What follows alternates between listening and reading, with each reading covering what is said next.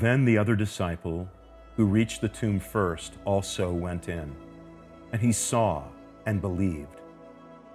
For as yet they did not understand the scripture, that he must rise from the dead.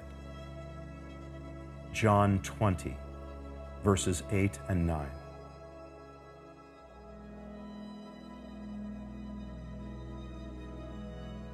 As you begin this time of quiet prayer, I invite you to find a comfortable place to sit with your back straight and your legs planted on the ground. Breathing normally, take a few moments to breathe in and breathe out.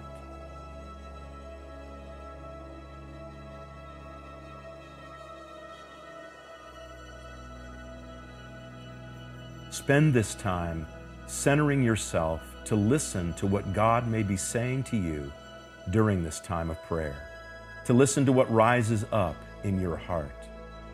Close your eyes for a few moments. As you sit with your eyes closed, use these or similar words. Here I am, Lord. Here I am. When you are ready, open your eyes and pray.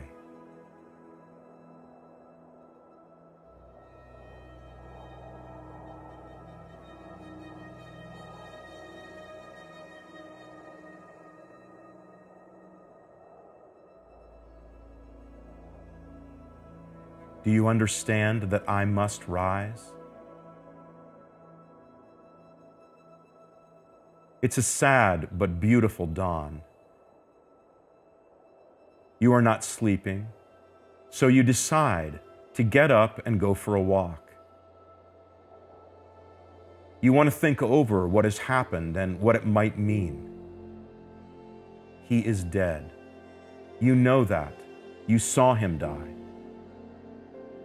But there was something else, something you can't quite make sense of. Something that felt unfinished about it all. Something unsettling. You keep walking with your eyes down, trying to understand, trying to make sense of it all. Your mind bounces to the many times he talked about the need to die so that he could rise. What did that mean?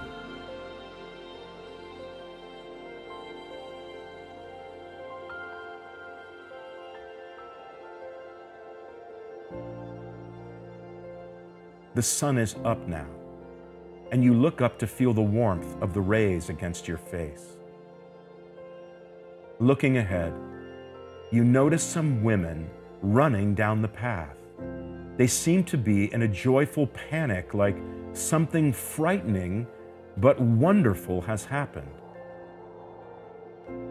As you get closer to where they came from, there is a man standing there. He's standing so tall, so confident.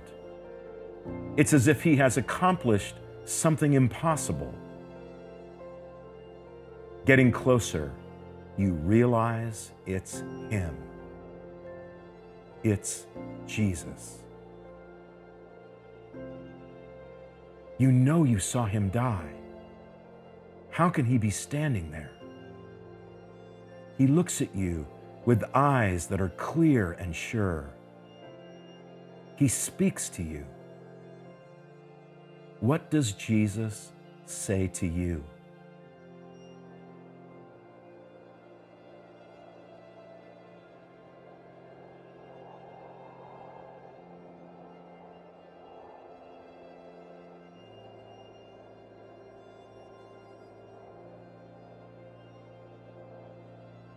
How do you respond?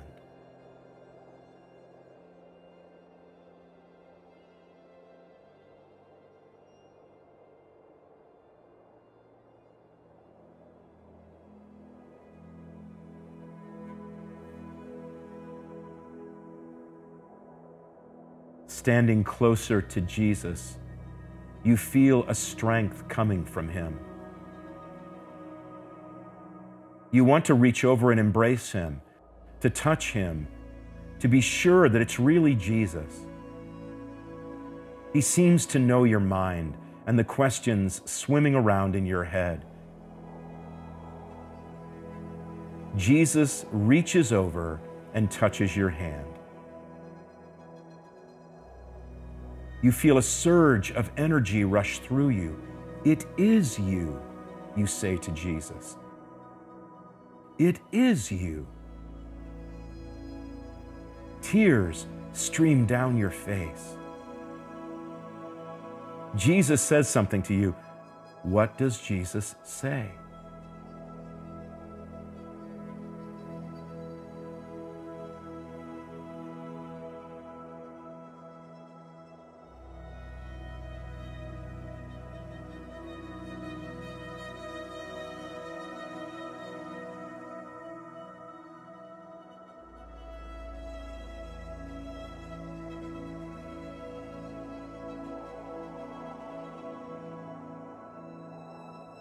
What do you want to say to Jesus?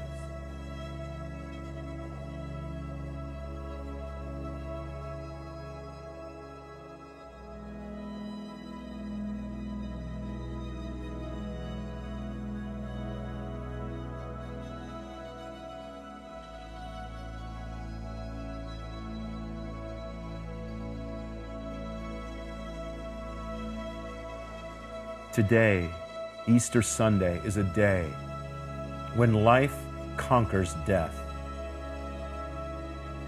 How does my belief in the resurrection change how I live my life?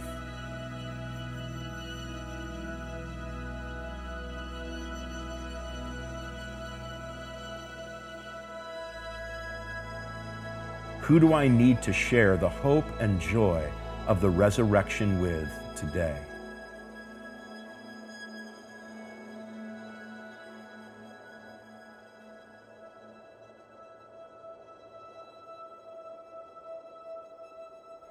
Glory be to the Father, and to the Son, and to the Holy Spirit, as it was in the beginning, is now, and ever shall be, world without end.